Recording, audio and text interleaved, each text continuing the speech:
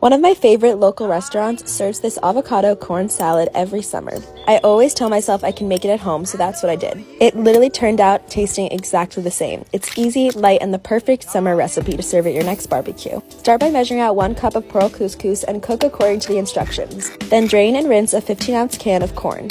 Next, you're going to pan roast that with some olive oil, salt, and pepper. This is a great way to get that grilled feel and taste without the hassle of actually grilling it.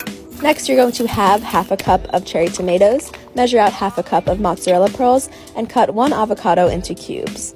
Then, once your couscous and corn have cooled, you can add all the ingredients to a large mixing bowl. So you'll have the chewy pearl couscous, the sweet roasted corn, the creamy avocado, the beautiful cherry tomatoes, and the fresh mozzarella pearls. Add 1/4 cup of white balsamic vinaigrette as the dressing and salt and pepper to taste. Garnish with a little fresh basil, and that is it. The full recipe is on my blog, link in bio. I hope you enjoy.